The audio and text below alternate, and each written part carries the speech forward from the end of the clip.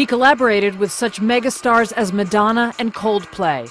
On Friday, fans of electronic dance music shocked at the death of Swedish DJ Avicii at age 28. Avicii, whose real name was Tim Bergling, was a huge attraction at music festivals and also a prolific producer, known for such international hits as Wake Me Up and Hey Brother.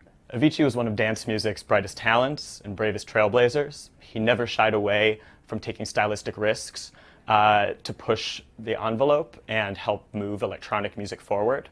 When he combined elements of country music and folk music with electronic music, he earned some enemies in the process, but he was ultimately vindicated. His EDM work winning him several American Music Awards and MTV Europe Awards. Avicii, seen here playing Brooklyn, New York's Barclays Center in 2014, quit touring 2 years later, penning a letter to his fans and telling Billboard magazine it was for health reasons. In 2013, Avicii underwent surgery for a ruptured appendix and a blocked gallbladder. He also suffered from acute pancreatitis, due in part to excessive drinking, according to the magazine. Avicii died in Oman's capital of Muscat. No cause of death was given, his publicist saying, quote, "The family is devastated."